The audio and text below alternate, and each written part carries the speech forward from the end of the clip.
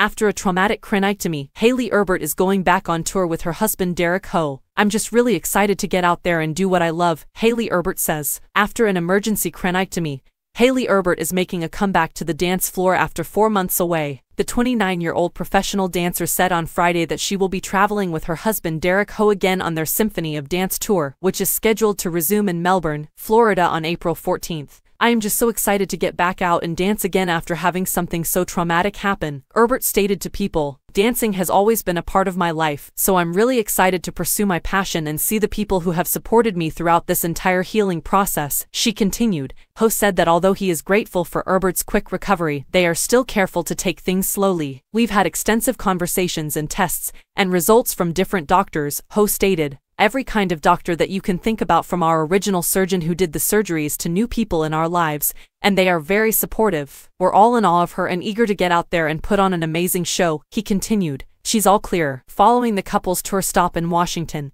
D.C., Erbert was taken to the hospital in December 2023 and diagnosed with a cerebral hematoma due to a burst blood vessel after experiencing disorientation. After a successful cranioplasty procedure to replace a part of her skull, Erbert is now recovering. In February, she gave a health update, stating that she now had a new outlook on life. To this day, I still have really good days and I have really bad days, emotionally and physically sometimes, but I'm doing so much better every single day, said Erbert. Truly, there is so much progress every day, and I'm so grateful for that. The rescheduled dates were also announced in February by Hough, who had previously postponed tour dates following his wife's surgery. However, it was not yet apparent if Erbert would be joining him.